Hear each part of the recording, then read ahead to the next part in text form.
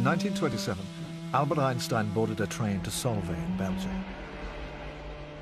His journey would take him to the center of an argument between the greatest collection of scientists assembled this century. By the end of this conference, Einstein had lost a battle, and our understanding of the world had changed forever.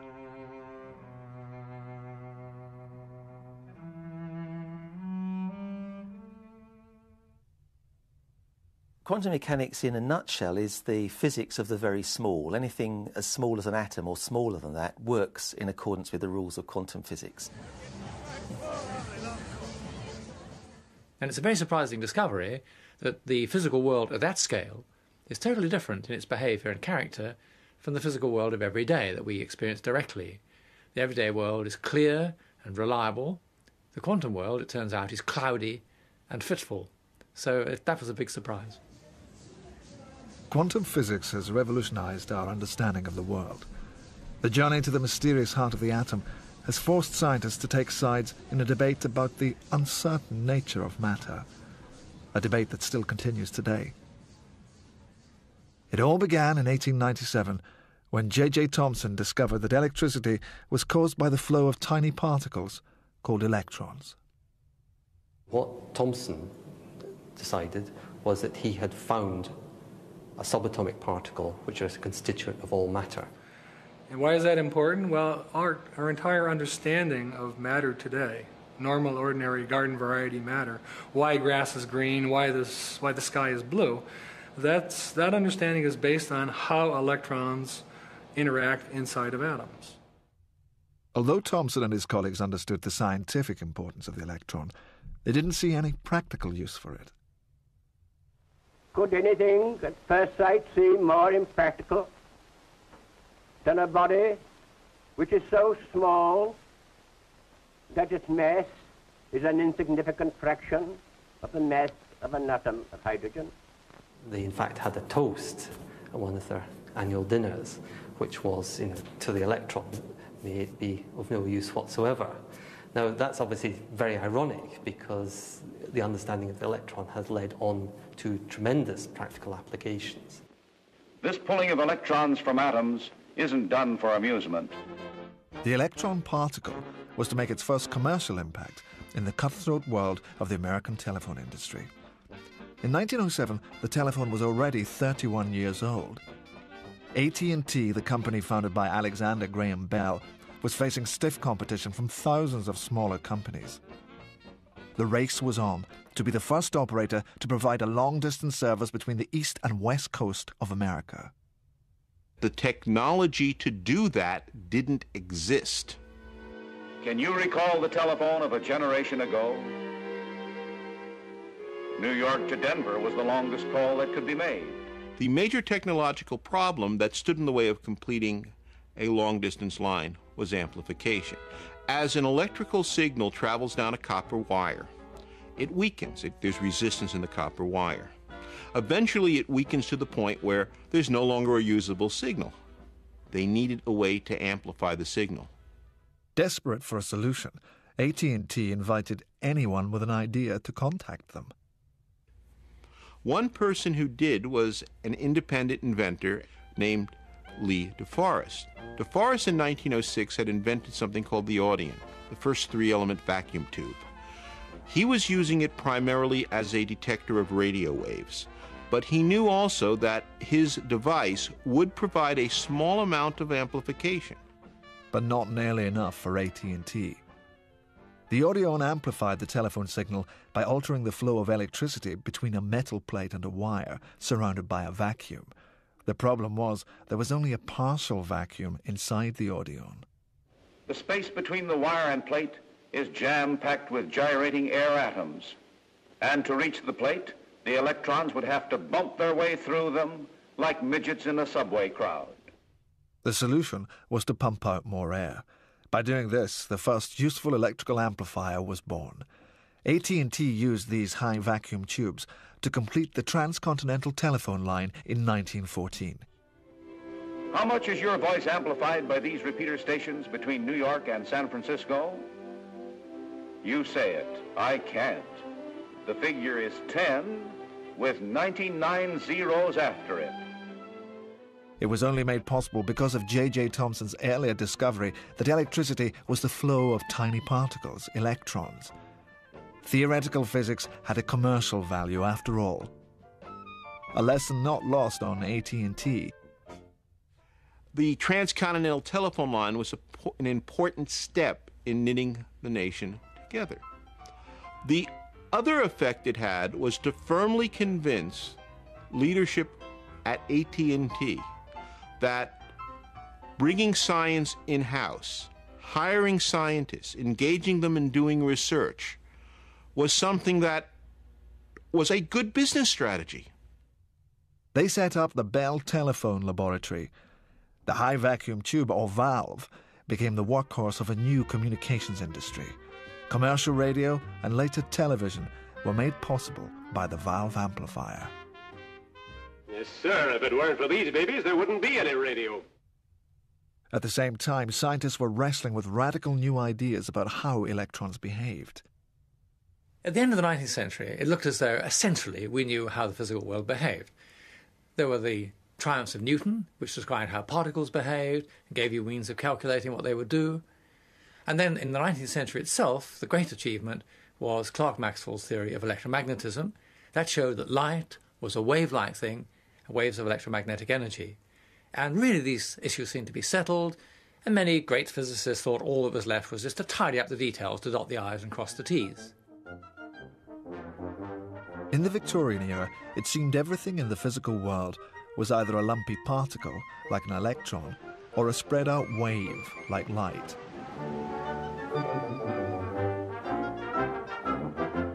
But in 1900, German physicist Max Planck saw there was a big problem with the wave theory of light. Planck was looking at the way light and heat radiates from hot bodies, like a furnace. Everything known about physics said that the radiation should behave like a smooth, continuous flow, a wave. But the calculations done with the wave theory didn't match observation. Planck began to think about it, and he saw that you could get round this. The calculations were wrong because they were assuming that the radiation was behaving just like smooth flow, like the flow of water from a tap. He saw that, in fact, the radiation was not behaving that way. It was coming in drips, as you might say, in packets, one at a time. One packet of energy followed by another packet of energy. These packets consisted of so much energy, and so it was a quantum of energy, so much of energy, and that's where the name quantum and quantum theory comes from. Planck's quantum theory suggested the seemingly impossible. Light could be both a wave and a particle. It was so impossible that Planck stopped short of saying so. He found that you could only explain the way light comes out of atoms, the spectrum of light, in terms of little packets of energy coming out. But he never suggested that the light only existed as little packets of energy. And the analogy I like to use is with a cash dispenser at a bank. If you go to the cash dispenser at my bank, you can get money out in multiples of £5, but there's no way you can get £4 out because it can't give you coins, it can only give you notes. The leap of imagination came from a young patent clerk who in 1905 dared to think the unthinkable. Einstein said, it's the light itself that only exists in lumps of a certain size. Einstein reinforced the concept that light had a particle character. The whole of 19th century physics has shown that it had a wave-like character, so the physicists today were left with this intolerable paradox, really, that sometimes light looked like waves, sometimes like particles. And I think it's fair to say that most of them were so upset by this, they swept it under the carpet and said, we won't bother about that. But of course, some people persisted, and through their persistence, modern quantum theory eventually was discovered. The revolution in physics would have to wait for more urgent matters to be resolved. By the end of the Great War, a new generation was now ready to question the established order. Physics was no exception. The catalyst for change was a young French aristocrat, Prince Louis de Broglie. Louis de Broglie was a young student in Paris, and he said, OK, light has been found to have this funny behaviour. We thought it was waves, but it turns out sometimes it's also particles. Now, there are lots of things around which we've always thought of as being particles, things like electrons and so on, maybe they sometimes behave like waves. Maybe what's sauce for the goose is sauce for the gander. We think we understand particles. We think we know what things like billiard balls are. And when you say no, you have to think of these things as being wavy as well as being particle-like. You have to apply quantum rules to electrons. That was a really big step. De Broglie came up with the remarkable idea that everything is a little bit wavy while he was still a student. The theory gave his tutors something of a headache. De Broglie's examiners at the university were reluctant to give him a degree for such a fool idea. He got the degree all right, but only because Albert Einstein happened to be visiting Paris at the time and said, look, this isn't such a bad idea. Maybe it's even true. Although Einstein championed the idea of wavy electrons, there was no experimental proof. In fact, quite the opposite. J.J. Thomson had got the Nobel Prize for proving it was a particle. But eventually, confirmation of the wavy nature of electrons did come. The key experiments in the 1920s that proved that electrons are waves did so by firing electrons at the regular structure of a crystal, rather like the latticework structure we've got here. And those experiments showed the electrons bending round the atoms in the crystal, just as the waves here are bending round the structure of the pier. George Thomson in the 1920s was involved in experiments that showed electrons behaving as waves, doing just the things that ripples on a pond do, being diffracted, interfering with one another, all those kinds of things. And the story culminates because J.J. Thomson, the father, got the Nobel Prize for proving that electrons are particles, and George Thomson, the son, got the Nobel Prize for proving that electrons are waves. And they're both right. That's really the core of quantum physics summed up in that. Both of those Nobel Prizes were deserved. It was the best of times and the worst of times for the physicists. They were in the middle of a revolution. They were struggling to come to terms with a problem that still troubles scientists now. Is the electron a particle or a wave? Or both? If you asked, so to speak, if you asked light a wave-like question, lo and behold, it gave you a wave-like answer. But if you asked it a particle-like question, it gave you a particle-like answer. It conformed to what you asked it to do. In that sense, there wasn't a direct contradiction. There was obviously a very deep puzzle about how such behaviour was possible, but at least there wasn't a flat-on collision. It wasn't at the same time behaving like a bullet and like a spread-out flappy thing. It's kind of like putting on two different sets of glasses and seeing the world in two different ways and being able to flip-flop back and forth between those two pictures. The general public doesn't have that ability, so they really see it as a very weird Alice in Wonderland world, and it disturbs them. Frankly, although I may seem very calm, it still disturbs me a bit too. The disturbing nature of the electron confounded scientists in the 1920s. The Austrian Erwin Schrödinger set himself the task of writing down an equation that would predict how the wavy electron would behave. In 1926, he succeeded. And in fact, it's a very simple equation. I could write it down on the back of an envelope with a great deal to spare. And here, in fact, it is. It simply has two terms in it. On one side of the equation is how things change with time. And on the other side of the equation, it says that's related to the energy of the system, which is the fundamental way of describing things in quantum mechanics. So there it is, a very simple equation. And the whole of atomic and subatomic physics, in some sense, flows from that equation. That shows you something of the wonderful power of mathematics to condense and crystallize out physical truths. Although the behavior of the wavy electron could now be calculated, what no one could predict was that the wavy nature of matter was about to cause a major split between the quantum pioneers. If electrons were particles, it would be possible to know exactly where they were and how they would move around. Isaac Newton's laws of motion, written down in the 17th century, described precisely how particles of any size, from an apple to the moon, behaved. The certainty of Newton's world made the Industrial Revolution possible. The motion of anything could be predicted. The most intricate machines could be built. They ran as reliably as clockwork, just as Newton imagined the whole universe to work. It seemed unquestionable that nature was utterly predictable. Newton's equations tell you exactly what's going to happen in the future. It turned out that the quantum world, the small-scale world, is different from that. It's unpicturable to us. It's cloudy in its character, And it's probabilistic, meaning that we can't say for certain what's going to happen. If this may happen, that may happen.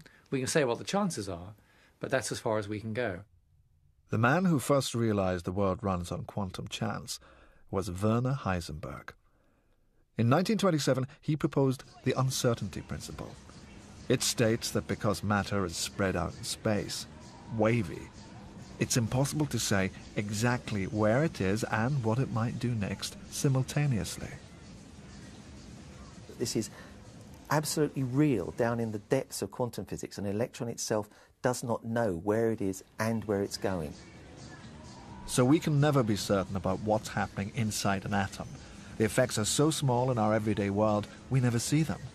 But the fact that at its heart nature is a game of chance meant scientists had to concede there was a real limit to what they could know with certainty.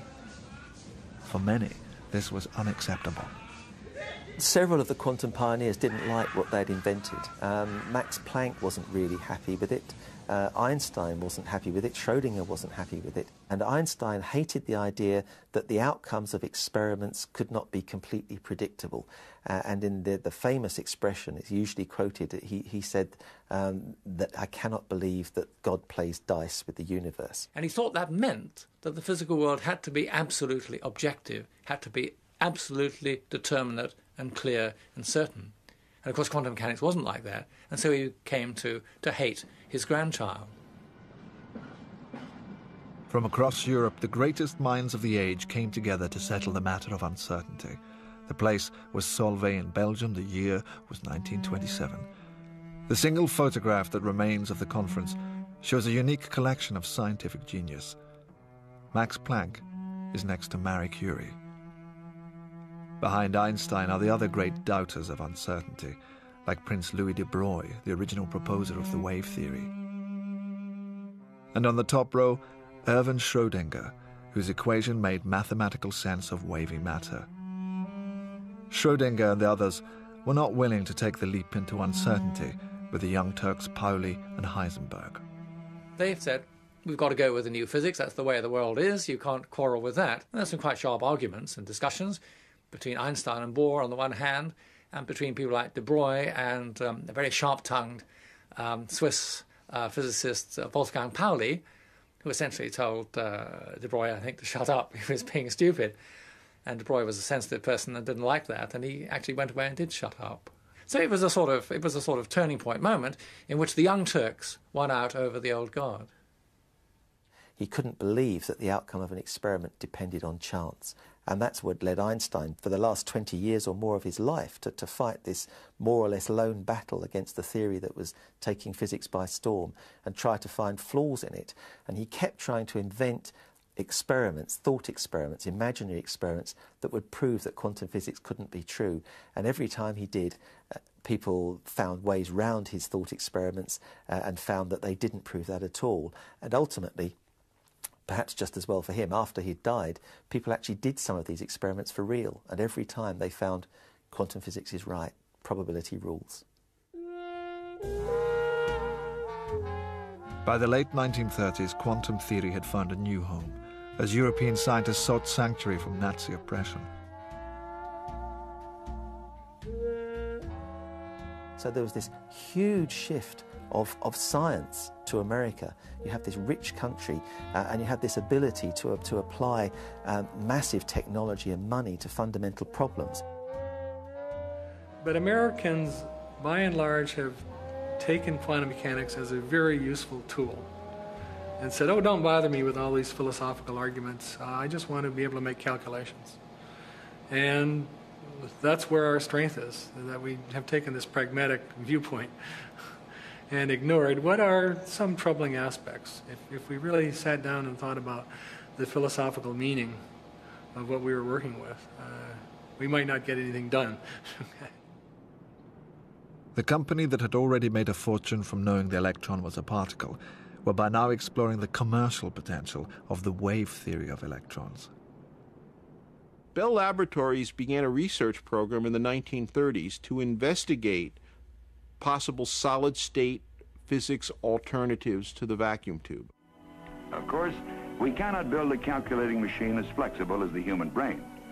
But even a man-made computer, designed to do hundreds of brain-like calculating jobs, might need an Empire State Building to house it and a Niagara Falls to power and cool it, if vacuum tubes were used in its construction. Vacuum tubes were power hungry. Vacuum tubes gave off a lot of heat, which had to be handled. Vacuum tubes wore out and had to be replaced. The goal was to replace the unreliable glass vacuum tubes with tiny solid devices that didn't need a vacuum to work. Scientists already had a good idea of how electrons moved inside a vacuum. They behaved like particles. These aroused monkeys throwing pebbles at a target through a shutter ably portray what goes on in a vacuum tube. But inside a solid, a crystal, the electrons behaved like waves, spreading out and bending around the atoms. To make electrons work in a solid, you need to know about quantum mechanics. And because electrons are not only particles but also waves, and waves are spread out, then the electron wave sample the overall structure of the crystal, just as the particle-like aspect of electrons carries the unit of electric charge. So in a curious way, the particle-wave duality of electrons is essential. Both aspects of it are essential for understanding how electrons behave in solids, and therefore how electronics works. In the early 1930s, solid materials were already being used in electrical circuits to detect radio waves. These solids were called semiconductors because they conduct just a little bit of electricity. Using quantum theory, for the first time, scientists could control the flow of electricity with precision. In the 1940s, this led to the development of semiconductor technology as a vital war weapon. Semiconductor radar could detect very small features like the conning tower of a submarine. It was this technology that Bell Labs used just after the war to create the modern era of electronics.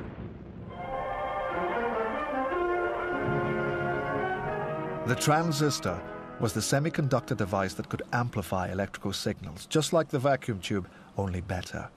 The tiny transistor was the result of over 10 years' hard work at Bell Labs applying quantum theory to solve a practical problem. The head of the department was William Shockley. The two key players in the transistor story, along with Shockley, are John Bardeen, a theoretical physicist, and Walter Brattain, an experimental physicist.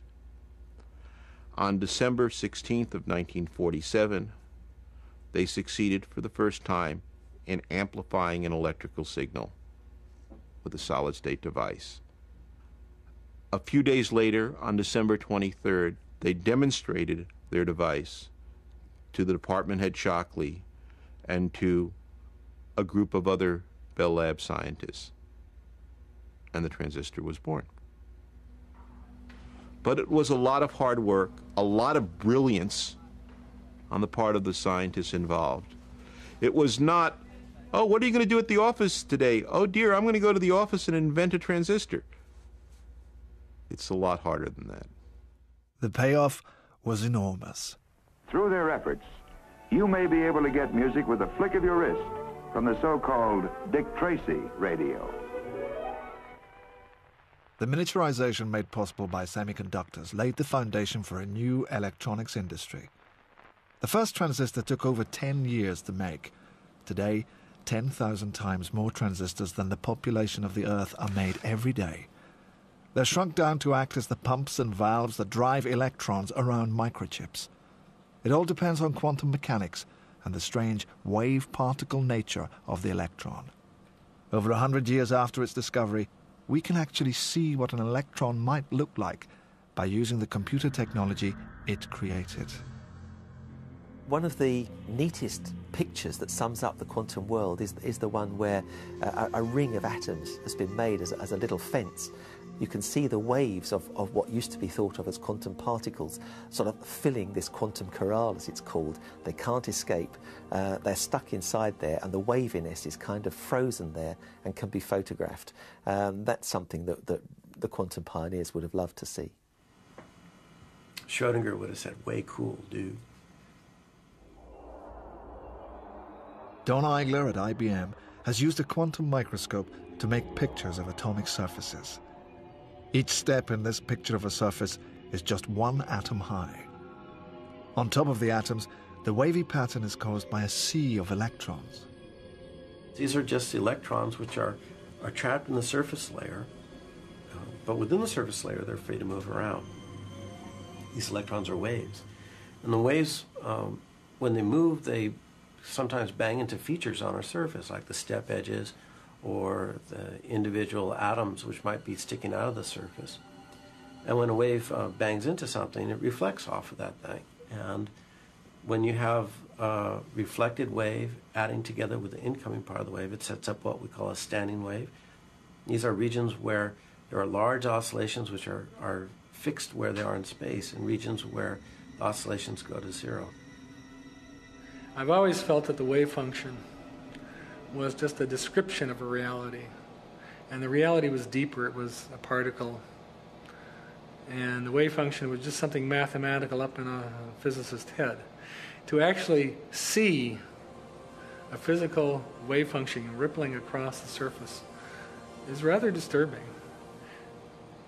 If I was really honest, I'd probably have to tell you that I need to go back and reassess the way I've pictured the world. Well, I'm probably somewhere in error, or maybe I'm just a heretic.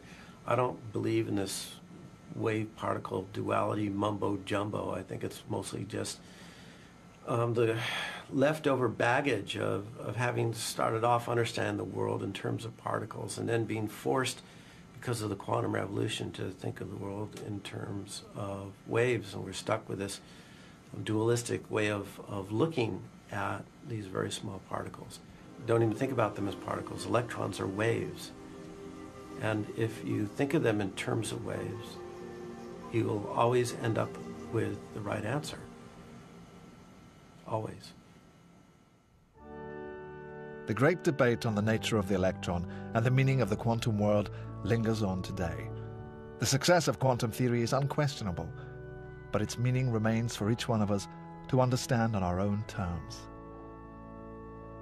People sometimes say that quantum mechanics shows that God plays dice. I don't think that's the right way of thinking about it. What I think we should say about it is that the universe is not God's puppet theatre. It isn't under tight divine control. It is allowed in some sense to be itself and to explore itself. And perhaps the openness of quantum theory, the unpredictability of quantum theory, is at the level of atoms and lower, an expression of an openness which I think is in the universe all over. People have a kind of a deep religious need to know truth about the universe, to know how the universe works. That's why they're fascinated by black holes. And quantum mechanics is the most mysterious and exciting part of physics, and so it touches that chord. So it's not just the physics, it's this sort of mystic experience of knowing about ultimate truth. I think that's the appeal.